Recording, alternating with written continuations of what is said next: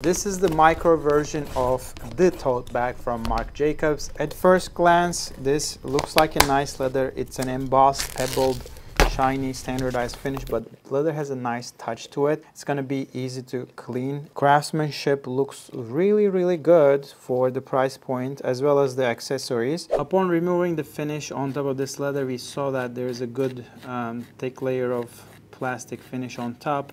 Pretty standard, but it's nicely done, I think, with the embossed pebble grain, a nice shine and touch to it. Given my estimate of $80 to make a bag like this, I think the price of $325 we paid is very fair for this bag.